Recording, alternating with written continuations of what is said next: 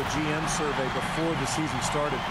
More than 2/3 of the general managers in the league picked Oklahoma City to win the West. And let's get this update now from Doris Burke, who's across the way on the sideline. Kevin, I was able to speak with Eric Spoelstra for a moment. In their first meeting of the season with a loaded Thunder squad, he knows they'll have their hands full with closing out on shooters. He said, if we leave guys like Durant open on the wing, we might as well pack it up. You just can't do that against the Thunder.